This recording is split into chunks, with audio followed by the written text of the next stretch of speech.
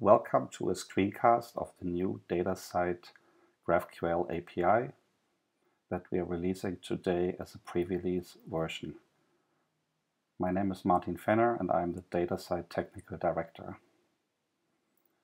Before we can go through some examples using the GraphQL API, we need to have a GraphQL client installed. And what you can see here is the popular GraphQL client. And we use the URL that you show here, which is the same URL for all GraphQL queries in the DataCite system. GraphQL is very different to what we all used with REST APIs. So for example, there is only a single URL. It's always the post method, as you can see here. And there are some differences in how the system is set up. Basically, GraphQL is much more standardized than your typical REST API. And that means that we can use a single client application for all GraphQL APIs. What you have, for example, is a built-in documentation that tells you what fields are available. And I want to start with something simple, which is looking up a researcher. And for that, like for every single resource you want to look up, you need an identifier. And of course, that's a persistent identifier. And of course, we use ORCID for that.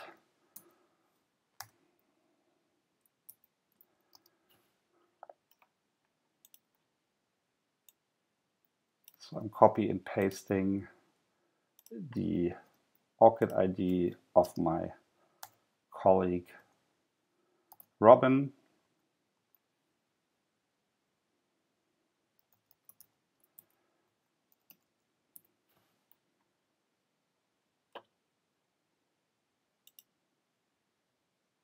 And you can see that's not a problem at all for the GraphQL API. What is interesting here is that we actually talk to the ORCID API, meaning this is not information stored in DataCite, but sits somewhere else. And that's one of the nice features of GraphQL, that you can easily integrate APIs sitting in different places. Similarly to looking up a researcher by his or her ORCID identifier, of course, we can do the same with many other things.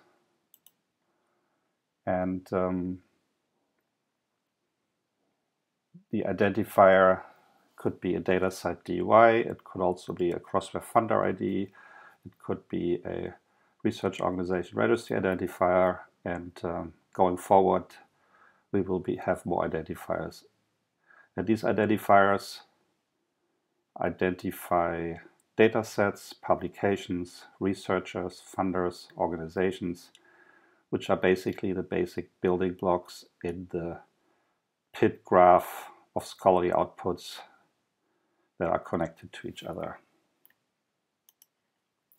What we are going to do now is to see whether we can find out more about this particular researcher, and we're interested in the publications. And we start a simple query: how many publications linked to this ORCID identifier can we find?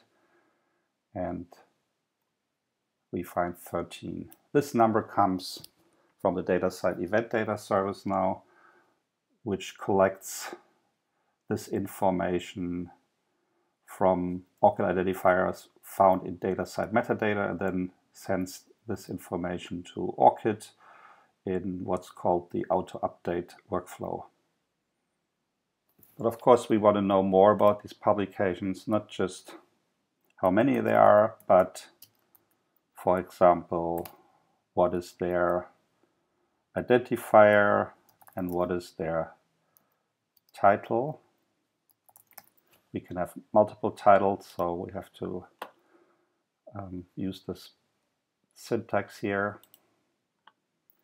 So now the GraphQL API is actually talking to 3 different APIs. First the ORCID API, then the event data service, and finally the DataCite DOIs API. And we find the information we asked for, which is the DOI and the title. And that's one of the nice features of GraphQL. You can say exactly what you want. You don't get information you don't need, and you don't have to do a second API call to get information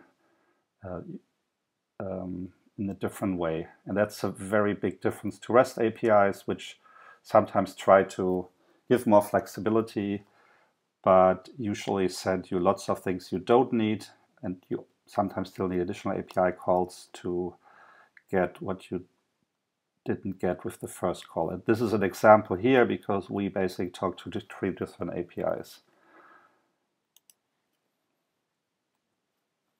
So we can now use all the information that we have in DataCite metadata and also look that up here. So for example, look at related resources to these publications and looking at funding.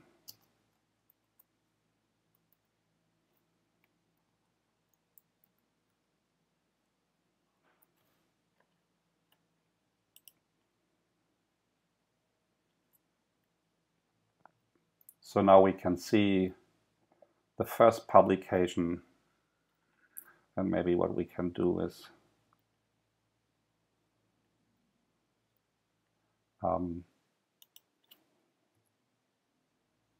limit the results to make that clearer. So we just want the first 3 results out of the 13,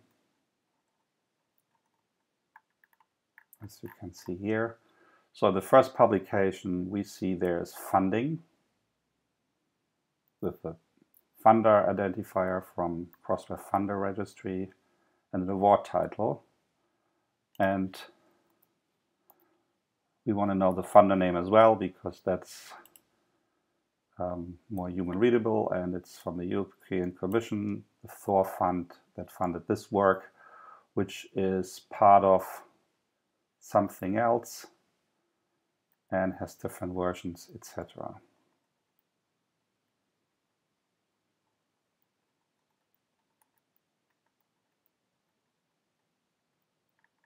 So you can see a lot of information, and we could go further by linking out using these identifiers here, but that's something that we will be building out going forward. As I said, this is the pre-release version of the DataCite GraphQL API, which will change over the coming months, adding more functionality, more linking, fixing bugs you discover, and also improving performance. So enjoy playing with the API, and if you have any questions, come to the PIT forum, where we have a dedicated section to talk about everything related to PIT graph, and that includes this DataCite GraphQL API.